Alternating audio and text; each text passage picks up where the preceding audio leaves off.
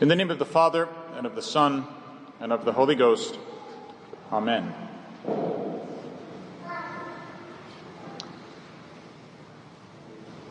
Give us a king to govern us like all the nations. Thus we read in the sacred scriptures of how the monarchy was founded in Israel. Holy Samuel grew old, and the people wanted no more with judges, with the law handed down from Moses and God ruling directly as their king. They clamored to him, "Appoint for us a king to govern us like all the other nations." It displeased Samuel when they said, "Give us a king to govern us." And Samuel prayed to the Lord. And the Lord said to Samuel, "Hearken to the voice of the people in all that they say to you. For they have not rejected you, but have rejected me from being king over them. Now then hearken to their voice. Only you shall solemnly warn them, and show them the ways of the king who shall reign over them." So Samuel told all the words of the Lord to the people who were asking a king from him. He said, "These will be the ways of the king who will reign over you. He will take your sons and appoint them to his chariots and to be his horsemen, to run before his chariots. He will appoint for himself commanders of thousands and commanders of fifties, some to plow his ground and to reap his harvest, and to make his implements of war and the equipment of his chariots. He will take your daughters to be perfumers and cooks and bakers. He will take the best of your fields and vineyards and olive orchards and give them to his servants. He will take your men servants and maid servants and the best of your cattle and your asses and put them to his work. He will take the tenth of your flocks, and you shall be his slaves. And in that day you will cry out because of your king, whom you have chosen for yourselves. But the Lord will not answer you in that day." But the people refused to listen to the voice of Samuel, and they said, "No, but we will have a king over us, that we also may be like all the nations, and that our king may govern us and go out before us and fight our battles." The people of Israel wanted safety, no matter the price. And all indeed did come to pass, as the Lord had foretold through Samuel. The people were taxed by their king for war and treasure, their men sent out to die, and their women to serve at his whim. A king like other nations was precisely what they got. For although they sometimes had one who was good and righteous, most often they had one greedy for power and unspeakably vicious. And as they rejected God as their king, so they soon rejected God as their God. Like a perpetual refrain we hear throughout the books of Kings, every time a new ruler ascends to power, "And he was a bad king, and did what was evil in the Lord's sight. He sinned, and made all Israel to sin." By this it does not mean that he twisted their arms, that he forced them to perform sinful actions, rather that he led by example. This always referred to the erection of idols in the land, the root of all other vices. The first punishment was that the kingdom was divided in two, into Israel and Judah, and the ambitious power struggles multiplied. If the kings of Israel and Judah rejected the Lord and served the false gods of the neighboring countries and taught their people to do likewise, there was nothing left but for God to give them over into the hands of those neighbors, to be ruled by the succession of cruel empires depicted in the prophecy of Daniel, the Babylonian, Persian, Greek, and Roman empires. It was under this final empire of iron and clay that the true king and successor of David would finally appear. At long last, Israel would have both God and man as king in the person of Jesus Christ. Yet Christ the King did not come to deliver the Jews from political domination and found a worldly empire.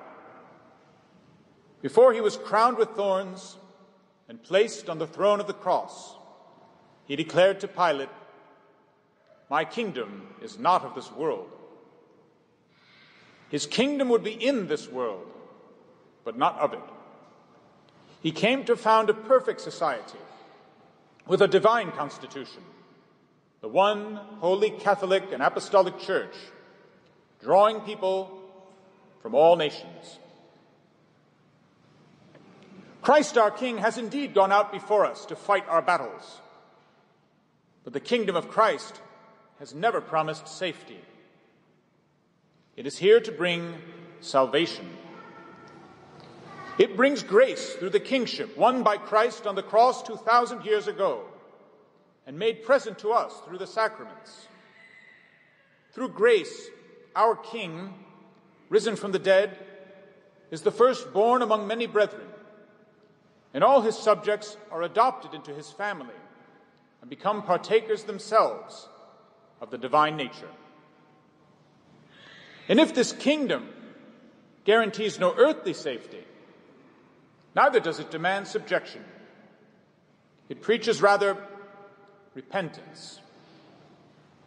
Our King declares he who sins is the slave of sin. Embrace the truth of the gospel, which alone can make you free.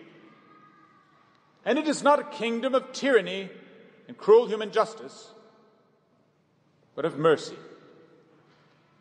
For our King, before whom every knee must one day bend, in heaven, on earth, and under the earth, has loved us with an everlasting love.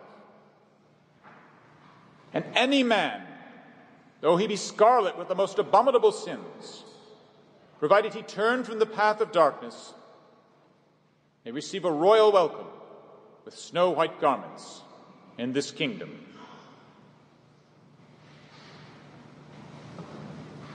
On the eve of another electoral cycle, as we prepare for our prudential participation in the electoral process of yet one more worldly power, which is here today and gone tomorrow, we are tempted to ask, what has become of this kingdom? Can it be that the new Israel, like the old, has now rejected her divine king? Does she now want to be an earthly ruler so that she can be like all other nations? Is the very man entrusted with the sacred office of Viceroy to the king now all too eager to lay aside his title of Vicar of Christ and declare himself a worldly ruler in his own right, with his own court, his own law, his own gospel? Never. It shall not be. The gospel of Christ is a gospel of grace, repentance, and mercy. It can never be replaced by a gospel of environment, change, and free love. With Christ as our King, all things are possible. With man as King, all things are permissible.